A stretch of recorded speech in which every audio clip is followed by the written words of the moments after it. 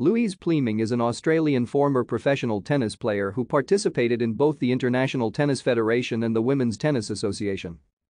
Pleming was born in Wagga Wagga, NSW, Australia. She began to play tennis for fun when she was 6 years old. She attended the Vic Edwards Tennis School. In 1982 she began playing professionally.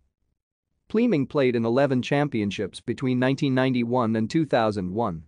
Out of a total 17 matches played, she won 4.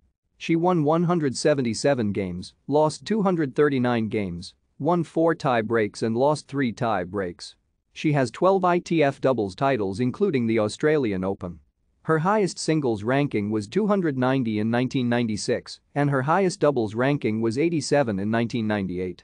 She plays right-handed. In 2006 Tennis Australia appointed her a national touring coach. A year later she was the captain of the Australian Junior Fed Cup team that won. In 1999, she played the World Team Tennis with Martina Navratilova for the New York Buzz team.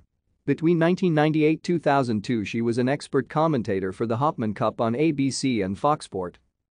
Even after Pleming retired from playing tennis professionally, she remained active in the industry. Thank you for watching. Like and subscribe if you would like to view more of our videos. Have a nice day.